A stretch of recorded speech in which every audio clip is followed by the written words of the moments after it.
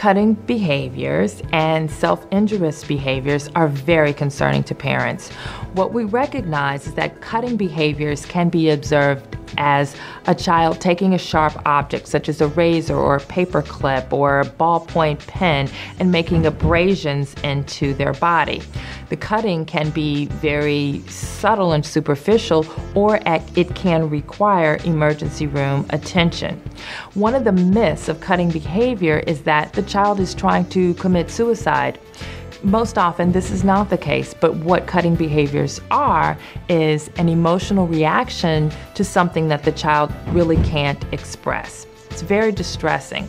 What we do need to know is that if you recognize that your child has been cutting, do not consider it a phase that the child is going to outgrow. Don't overreact. Don't respond in denial. Your child does need help about the situation.